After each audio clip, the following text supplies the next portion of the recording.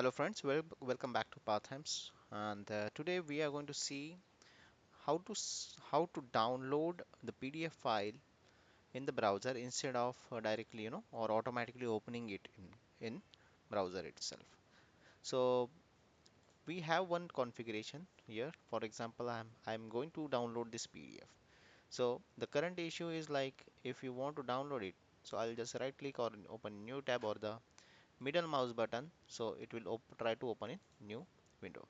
So if you can see, it's trying to download this file. Now it is already downloading and it's opening into the web browser. So once it is completed and then it's going to download. Okay, so instead of that you can directly download it. So for that, what you need to do, I'll just go into settings from the grid option on the right hand side, settings. Then you can go for privacy and the security. On the privacy and security, you have to click on site settings, and inside if you can go and scroll to the bottom, there is a section called as content.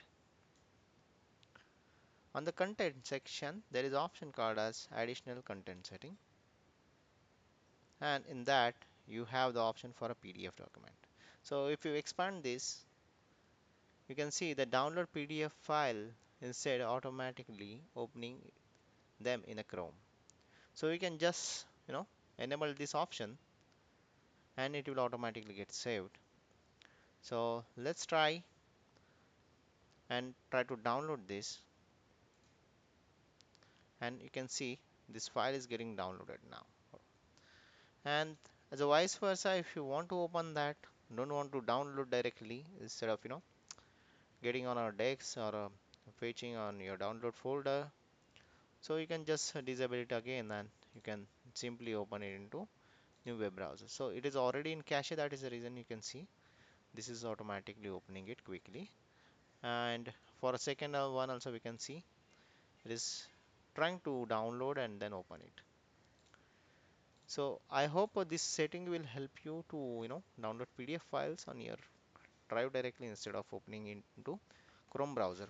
And this really helps when when you have a large file or a large PDF file to open or download in a Chrome. That really makes a Chrome browser very slow. So instead of that, for large files you always choose this download option. So I hope these settings will help you, and please do like my videos and subscribe my channel. I hope uh, you'll make use of these settings. Thank you.